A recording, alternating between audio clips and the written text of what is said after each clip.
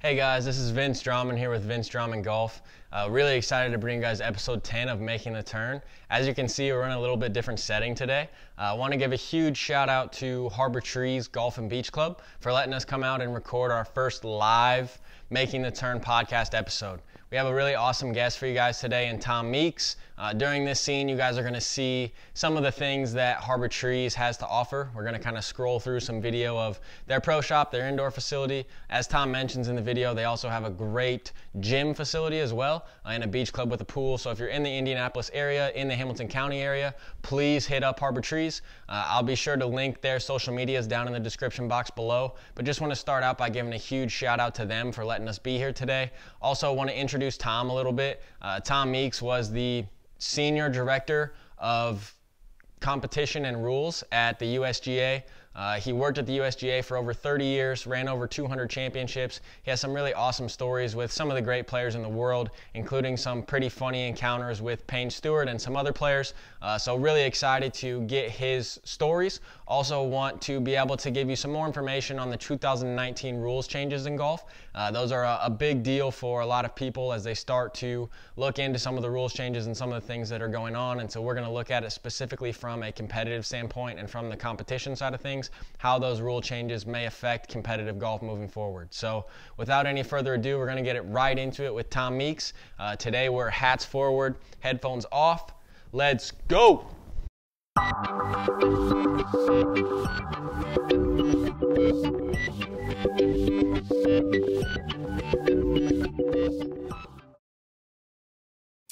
All right, well, I'm here on Making the Turn with our guest today, Tom Meeks. This is the first episode that we've shot in person, so I'm really excited to be able to bring you guys an episode from the beautiful simulator room at Harbour Trees Golf Club. I really want to give a big shout out to Harbour Trees for letting us record here. Harbour Trees was the course I grew up on, course I grew up playing, and so it's been really exciting for me to have the opportunity to come back here and have such a great guest as Tom. So thanks for joining us today, Tom. My pleasure. Awesome. So Tom was the former USGA Senior Director of Rules and Competition, and he's going to join us today to tell a little bit of his story, some of the fun things that he got a chance to do during his time with the USGA, but also give us the opportunity to learn more about the 2019 rules of golf. So Tom, why don't you tell us a little bit about your story, kind of how you got involved in the game of golf, and then how you wound up working for the USGA. Well, I grew up loving golf at a little town in southern Illinois down by Vincennes, Indiana, by the name of Lawrenceville, Illinois. And I started caddying there so I could make a little money and go to have some spending money when I went to YMCA camp for a couple weeks each summer. And back in those days, I'm dating myself, of course. Back in those days, golf carts weren't on the scene yet. So almost all the players used caddies. And believe it or not, this was a 9-hole golf course, and the caddy rate was 75 cents a round. And usually, most of the golfers would give you a 25-cent tip. So $1 a round, or for 18 holes, $2. Isn't that something? Yeah, Isn't that something? Well, from there, I just knew that I wanted to try to do something in golf for my career. And I started out at Butler University in 1958, majoring in pharmacy. Well, it didn't take me long to realize that this was something that I'm not sure I really wanted to do, become a pharmacist. So I got into education and graduated from Butler and taught school for 7 years in Carmel. I taught and coached basketball, football, and golf there. And ended up doing that for 7 years. And then I decided that this is really not what I want to do. So I got into accounting for 1 year. And again, I knew this wasn't what I wanted to do. I enjoyed accounting, but I knew I didn't want to do this for the rest of my life. And I had a chance to go to work for a company called Kimberly Gitz. And basically that was a company that sold golf carts, turf vehicles, and a man by the name of John Kimmerly hired me, and I worked for John for about a year, and all of a sudden I found out that the Indiana Golf Association and Indiana PGA was going to hold hands and start a joint office with an executive director. So I was with John Kimberly and his wife and my wife at a PGA Christmas dance up in Logansport, Indiana, and ran into Mickey Powell, who at the time was the president of the Indiana PGA. So my wife, Susie, and I were out on the dance floor and ran into Mickey and his wife, Kathy, and he said, Tom, we're thinking about this joint office and an executive director, and your name has been mentioned. And he said, when you get a chance, send me a resume. And I said, Mickey, I just happen to have one with me. I'd kind of got a little bit of a rumor that I'd run in and they were looking at me as a possible candidate. So I gave him my resume right there. And that position has continued up until even today. Mike David is now the current executive director, but I was the first one, and I was hired in January of 1972. And I worked in that position, which basically I did everything. I mean, I kept all the records and set up all the tournaments and just basically did everything. And one day I inquired with the United States Golf Association because I'd had some correspondence with them and a few rules of golf questions. So I inquired as to were there any openings, or do they ever hire anybody for their staff? And at the time, the executive director was a gentleman by the name of P.J. Boatwright. And I went out and interviewed for this job, and I think it might have been, I know what it was, March of 1975. And I was there for about 2 or 3 days and met everybody and so forth. And they offered me a job.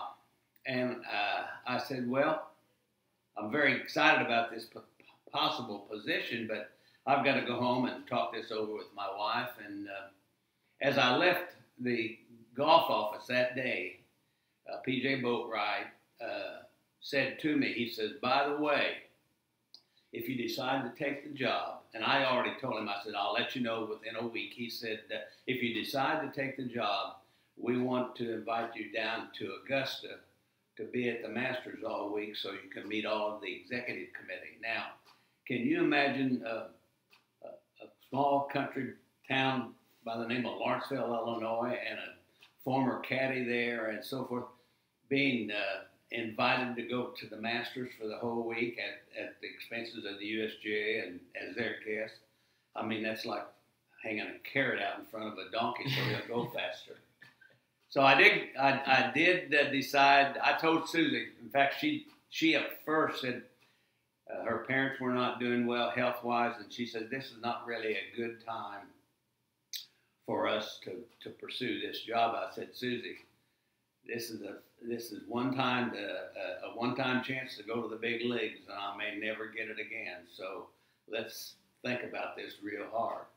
And we finally agreed to give it a go, and that, of course, required us to leave Indiana, which we certainly loved and still love, to go to New Jersey for the length of this position. And I was first hired as a regional director, which meant basically I was traveling all over the country, visiting golf associations, visiting PGA sections, just visiting anybody and everybody in golf. I was on the road, oh my goodness, probably 3 out of every 4 weeks of each month. And I did that for several years, and then I had a chance to move up to the Rules and Competitions Department. What the USGA did, they reorganized their internal positions, and they felt like I would be the best candidate for the Rules and Competitions Department. So I was moved from the regional affairs work, which was fun, but I was on the road a lot. And now I'm in charge of the Rules and Competitions Department, which is really my biggest love of all the things that the USGA stands for. This was my biggest love. So my first U.S. Open was Medina in 1975. I actually started June 1st of 1975, and 2 weeks later, I'm going to the U.S. Open to learn and to help. And of course, when I got there, Mr. Boatwright said, "Now show up here on Monday morning and bright and early, and we're going to go out and mark the golf course and do all kinds of, you know, I'm like a boy in a candy shop right now. All this is so exciting for me." And here I'm riding in a golf cart with P.J. Boatwright, who was a big name at the time and was up until the time he passed away. But we'd be out driving around, and he'd see some of the players that he knew and wave at them. And then, of course, we'd come upon Jack Nicklaus on one of the greens, and P.J. says, "Come on, let's go up and say hello to Jack." Which, it's just an example of some of the early things that I enjoyed doing, and was so excited to meet Arnold and Jack, and you know, I could go on and on, but that was the start. And from there, well, I ended up, my career with USGA started in June of '75, and I retired 30 years later in '05, September the 30th of '05. So during my U.S. Open setups, it was very exciting because I'm going out there to try to set up a golf course and challenge the best players in the world from this country and all the international countries where players come here and play in the U.S. Open. Now, when you try to set up a U.S. Open, you're trying to challenge the best players in the world, and you want to make it hard, but you want to make it fair. And that's a hard line to determine because I'm also responsible for setting the hole locations. And you just don't go out there and just pick a spot and say, put the hole right here for today. You put a lot of thought into it. And, of course, how firm are the greens going to be? How fast are the greens going to be? So those are things that they were probably my biggest challenge, to set these holes on each of these greens each day, hard but fair. And I missed my mark a couple times. I always said that setting up a U.S. Open golf course, you almost had to get the golf course so it was almost on its edge. I said, I always use the comparison of the Indy 500, which I'm a big fan of going to. And even when we were living in New Jersey for 30 years, we came back every year for the Indy 500. I said, to win the Indy 500, a race car driver has to drive his car on the edge. I mean, at the very edge. And every now and then he'll slip and go over the edge, and of course he's probably going to be out of the race.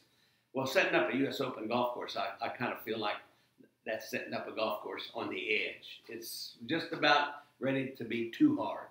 And I made that mistake on, I'd say, a few times. The one that jumps out at me would have been 1998 at the Olympic Club in San Francisco. And that's the year that I had a back left hole location on Friday that I knew was going to be tough. But what happened later in that day, as soon as I got done setting up all the holes, I went over and parked my cart close so I could observe how things were going at the 18th hole. This was on the second round Friday. And sure enough, a couple of players had balls go up to the hole and then go back down from where the hole is. You never want that to happen. You don't want a golf course, a hole to be set up that someone's going to putt up to it and then the ball's going to roll back. That was a mistake on my part. And the two players that it affected most were Tom Lehman and Payne Stewart.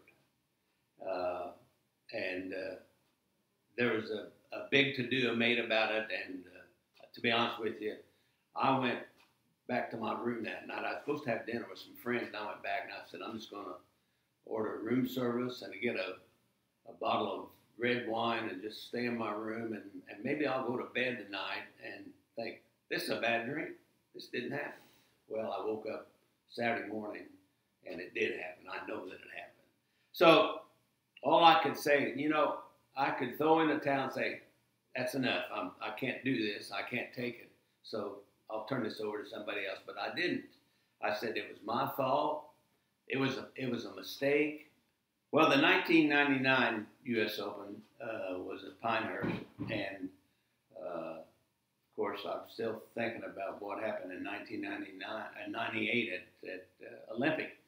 So I do run into Tom Lehman on Wednesday. I was out and giving the golf course a final check, and I said, Tom, good luck this week. You playing okay? And he said, yes, I could win this week.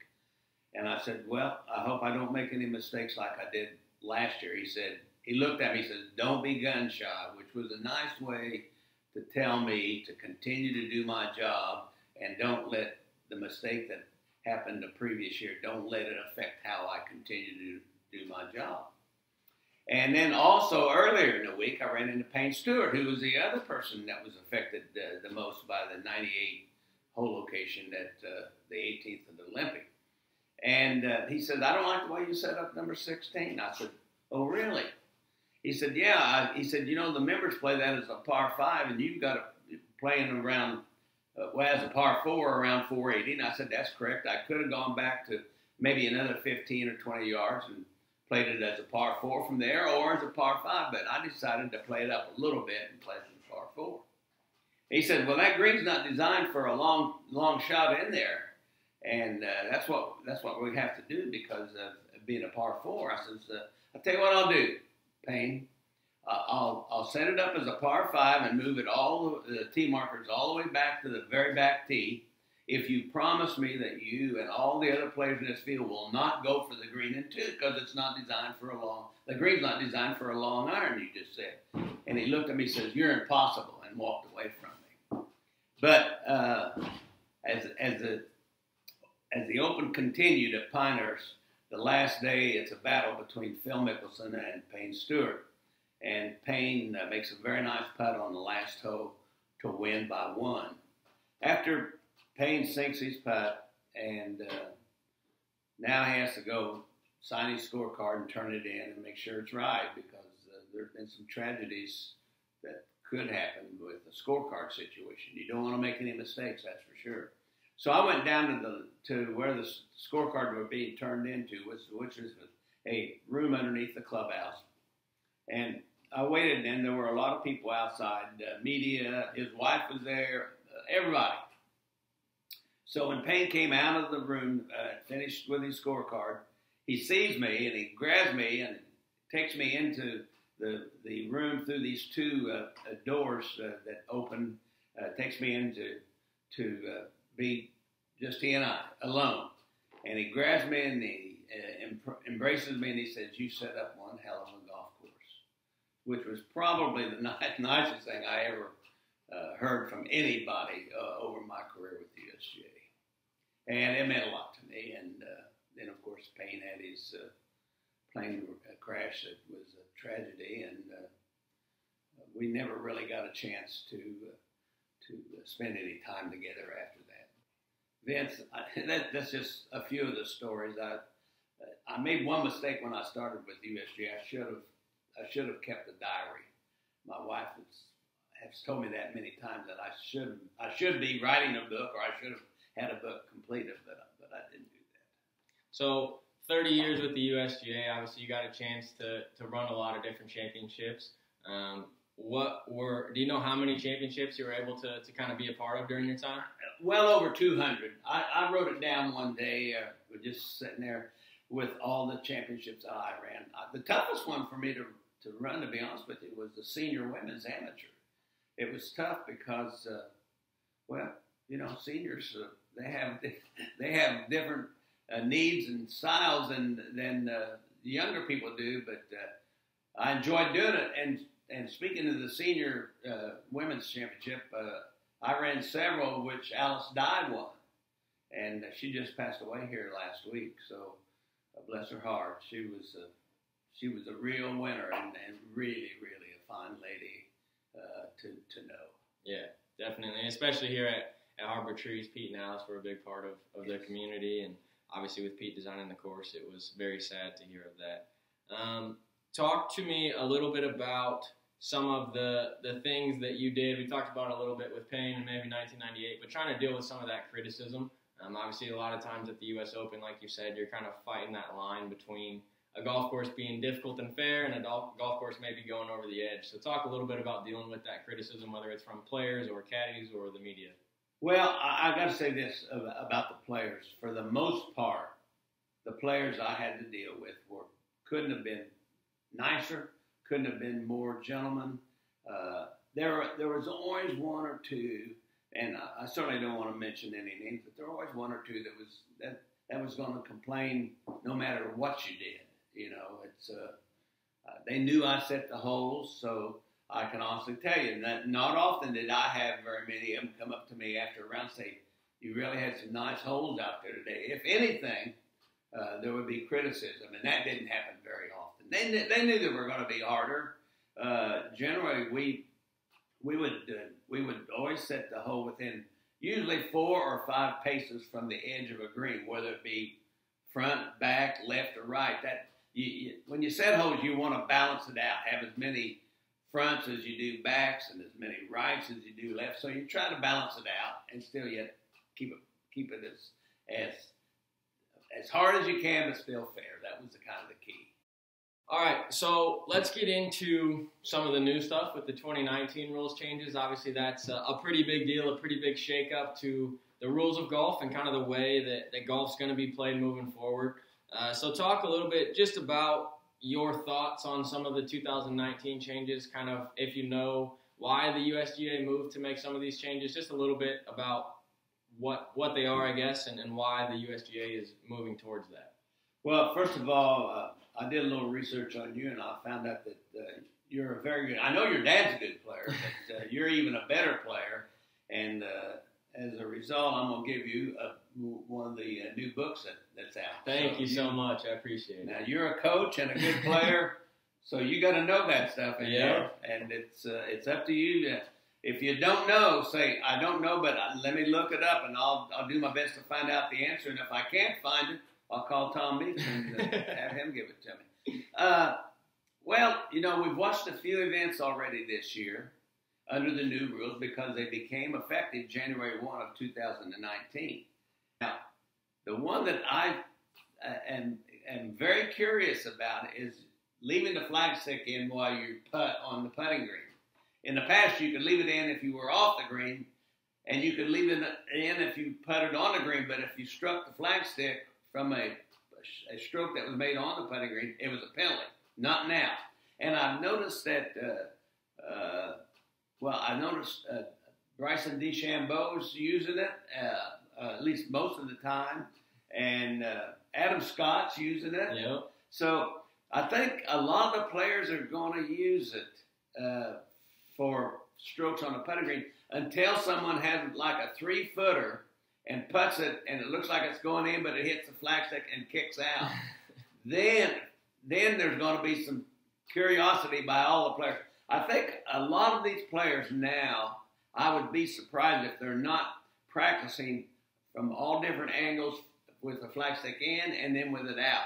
And they're going to form their own conclusion about it. But the nice thing is they can have that real long putt, like an 80 or 90 footer, they're just trying to get it close. If it would go in, that's great, but they want to get it close so they can two-putt. I think in most cases you're going to see them leave the flagstick in there. Now, what bothers me a little bit, like here at Harbour Trees, I'm playing with a group here on Wednesday, for example. There's 4 players in the group. Well, player A wants it in and putts it, and he leaves it in. Now, player B, it's his turn to putt, he wants it out. And then he does his thing, and then player C wants it back in. See, that's where I think it's going to be a little bit of a nuisance. 2 people want it in and 2 people want it out. But I think for the most part, I think golfers are going to enjoy leaving the flagstick in. The drop rule.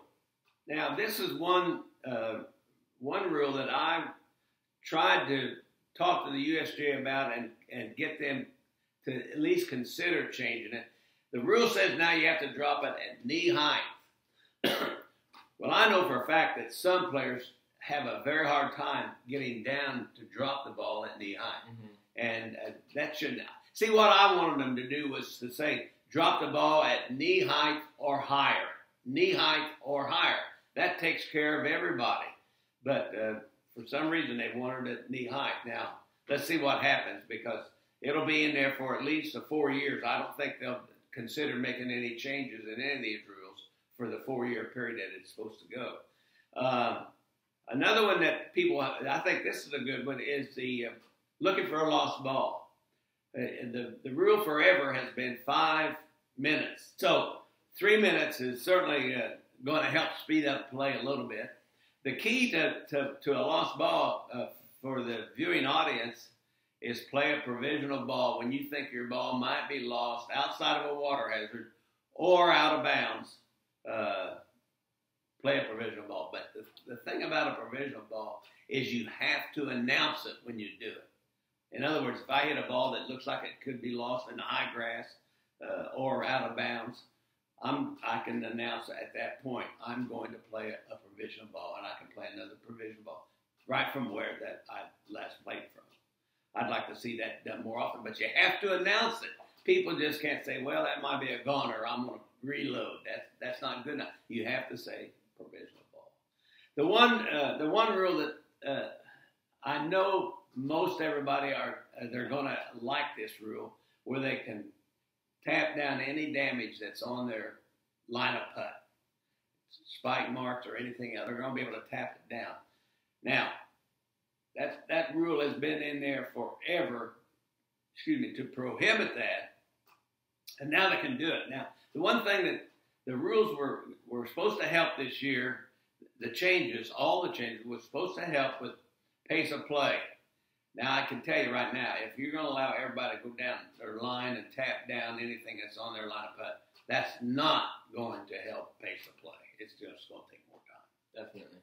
But I think overall, and my boss, P.J. Boatwright, and his boss, Joe Dye, I think they are probably turning over in their graves with some of these rules because they were the author of the rules that have now been changed. Gotcha. So I think that. But overall, I think the golfers are going to like them, and we'll see. Yeah, so kind of like what you said, controversy or not, you think it'll be 4 years before any of these get changed, so they'll be in place. They just can't have an instantaneous reaction and say, oh, we should have let them drop it knee high or higher. They can't just change right now. They've got to stick it out for a 4-year period. Give it a fair chance to see if it's going to work okay or not.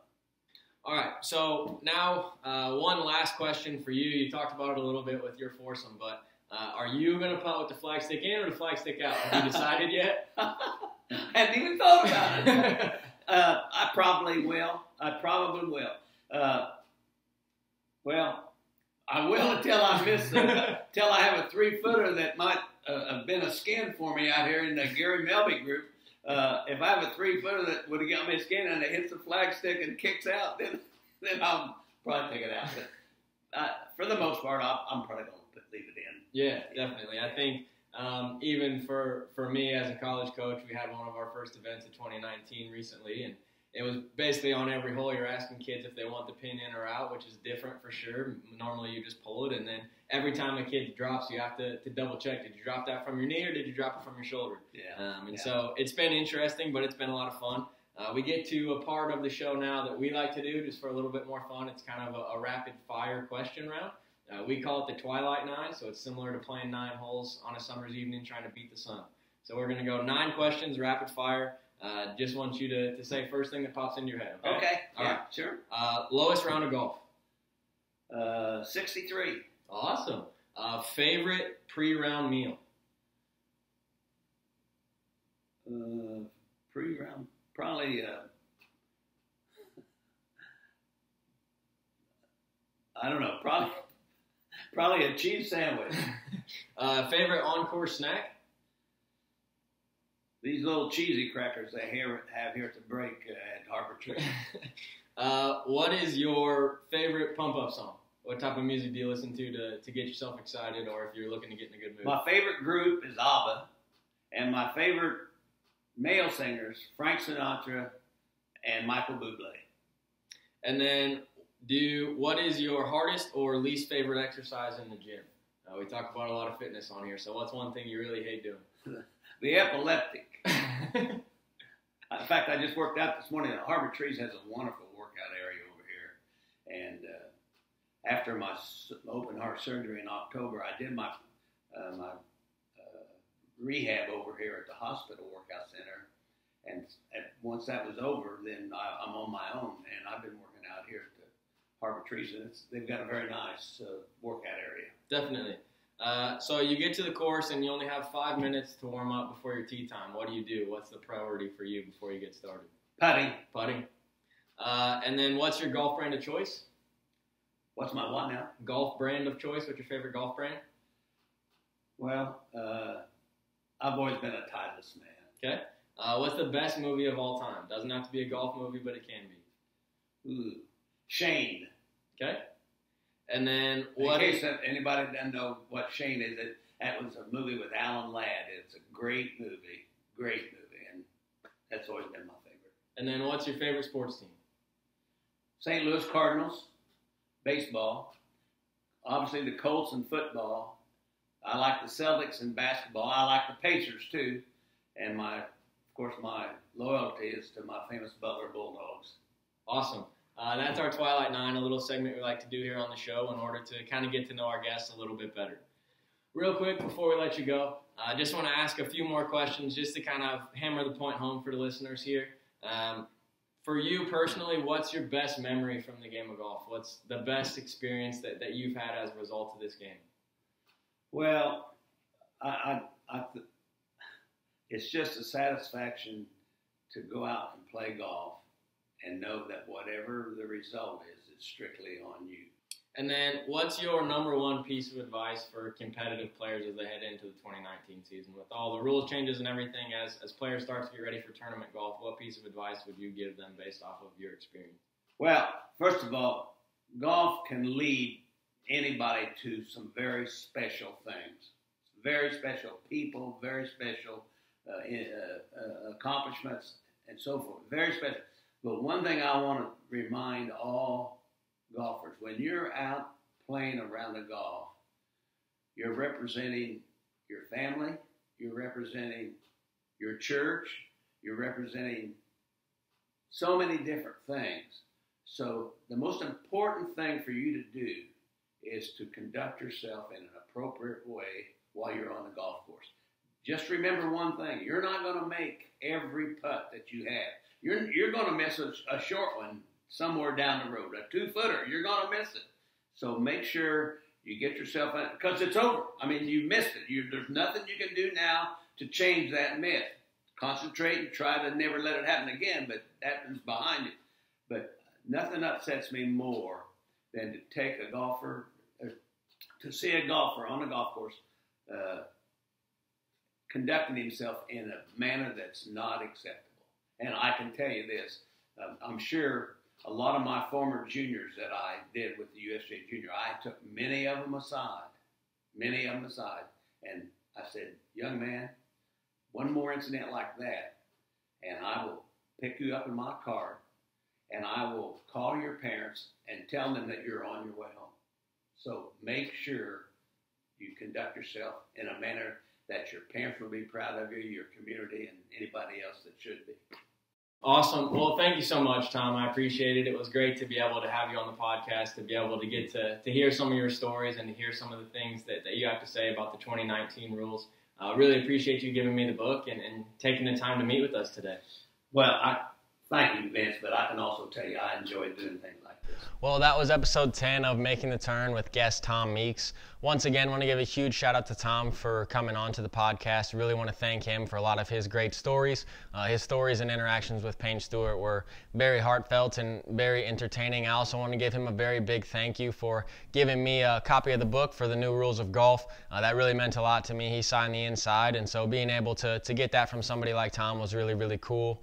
Also want to say thank you so much to Harbour Trees and all of their staff here. On the golf side of things, Justin, Riley, and Brenna, thank you guys so much for allowing me to come back to this place and be able to show you guys off a little bit, but also be able to have the really cool experience of recording my first podcast episode live, standing here in the golf simulator and practice area, which is an amazing indoor facility. So if you're somebody who is looking for a place to call home, a place to play golf and be able to practice during the winter, make sure that you check out Harbour Trees in Noblesville. It's a great place. It's where I grew up playing all my life. I just want to once again thank them for allowing me to record here in person. It was a really awesome experience, and can't wait for you guys to be able to enjoy episode 10 of Making the Turn. Want to give you guys a huge shout out for your continued support of the channel, for continuing to support me and the things that I'm trying to do. Really excited for some of the fitness series, the Golfer in the Gyms videos that we have going on now. Really excited for that content coming to you guys. Making the Turn is getting close to becoming a full audio podcast as well, which is super exciting. About 2 episodes away from making that transition to where we'll have all episodes going live on YouTube and on audio platforms at the same time. So keep an eye out for that. Thank you guys so much for tuning in. Hit that subscribe button if you're new. If you want to continue to see fitness videos, if you want to continue to see podcast videos, also share the channel with some people that you may know. Huge shout out to all the Harbour Trees members that are watching this episode. Hopefully I did a good job of showing off your facility and showing off Harbour Trees. Can't wait to see some of you guys this summer. So thank you so much for tuning in. Thanks for stopping by. And this is Vince Drahman Golf, and I'm out.